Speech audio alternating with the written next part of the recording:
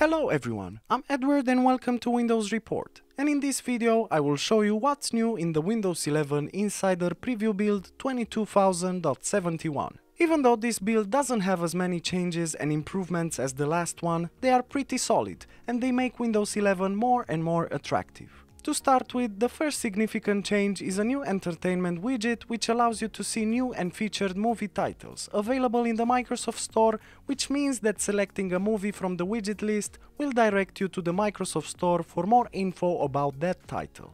So if you want to activate this widget, simply click on the widget icon in the taskbar and then in the widgets menu click or tap on the Add Widgets button and choose the entertainment widget.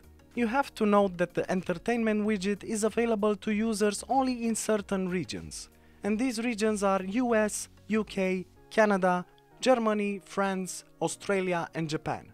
So if you don't find yourself in that region, you might not be able to activate the entertainment widget button. Another great improvement, which in my opinion totally changes the visual game of Windows, is the new context menus and other right-click menus that have been updated to use what Windows calls acrylic material. Based on Microsoft's description, acrylic is a type of brush that gives a translucent texture which helps add depth and helps establish a visual hierarchy.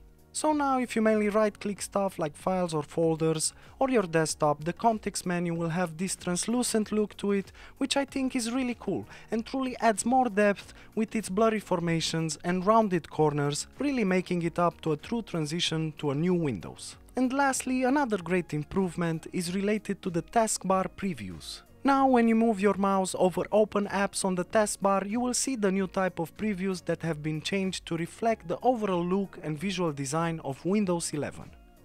So think about it, if you add the acrylic translucent vibe and the rounded corners, well yeah, I think it's worth it to say we got ourselves a new sleeky look that brings Windows 11 closer to home. One more thing to mention is now when you do the Shift plus right click combo on a taskbar app icon, it will now bring up the window menu like it used to be and not the jump list. So with right click you get the jump list, and then when you do the Shift plus right click combo you get the classic window menu just like it used to be. And I think it's really helpful. And I like it, and thanks Windows for these new improvements. And I'm also joking with this weird string of sentences. But all in all, I think these improvements really are a game changer, and it honestly makes me more and more excited, as I already am trying to guess what's next in the upcoming updates. So if you wanna take your guess on what improvements Windows will bring in the next preview builds, you're more than welcome to leave a comment below. As usual, for more information and details, you can check the article in the description below. And if you enjoyed this video, just make sure to like and subscribe to our channel. Thank you.